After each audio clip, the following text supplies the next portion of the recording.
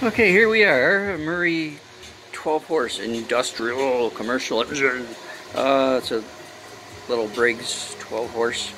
Here's the trouble, the steering was all wibbly wobbly and you couldn't keep it in a straight line. So we cut off this piece that I can't find now. It goes on top of here. Here's a crummy bushing up in there. It's split out there, so with a little bit of welding and shaping, we'll bring that back. Same thing goes on the bottom. This guy here goes on the bottom down there. So we'll get new ones of these. New ones of these. These are the wheel bushings, and they're all, you can see there's not much there to keep it straight. 9/16 half inch, take the spindle off. The drag link is there, goes in there. These are fundamental ideas that help you anticipate what you're going to run into.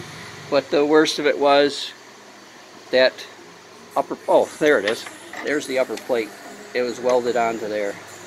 So you got to take your wheel, your cutoff wheel, and that's your worst problem if you don't have tools. That's a welded position, unlike the other side, which is a cotter key, and this one's in nice shape. It's all nice and solid for the purpose of mowing the lawn. I wouldn't do 90 down the highway, but it's good. I'm not going to go crazy on this whole thing. It's an older machine. Just started it up for the first time in 3 years. Muffler fell off. Got that there. We get some gasket back on and some bolts for it.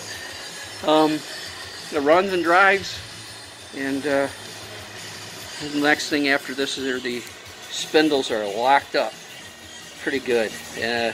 Bearings don't look bad, but sitting in the weather for so many years, it just takes its toll on bearings. They will just be a bear to loosen up. But sometimes you get lucky. Once you get them spinning, they'll work for a season, and then you have to buy that whole mandrel there that connects to the blade. And I haven't looked, but I think they're like 20 bucks a piece, maybe. All that being said, it's an old Murray. It's not worth putting a lot of time and effort in, but I couldn't resist figuring out why it drove like a clown car.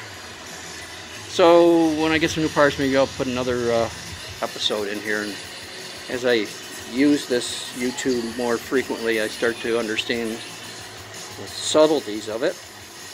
The jack and the jack stand are, of course, overkill, in case anybody's thinking they have to get, you know, all this heavy-duty equipment.